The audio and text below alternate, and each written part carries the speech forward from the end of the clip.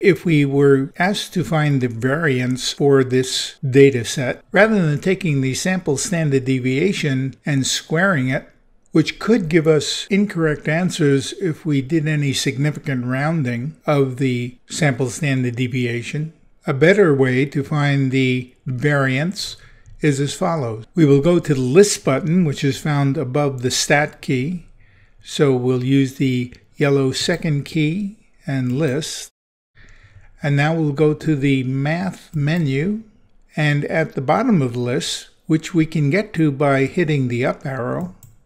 we find number 8, the variance, and hitting the number 8 and then putting in the L1 using the yellow second key and the number 1 and hitting enter, we have the variance, and this number we might be asked to round off to the 10th place, 100th place, 1000th place, etc.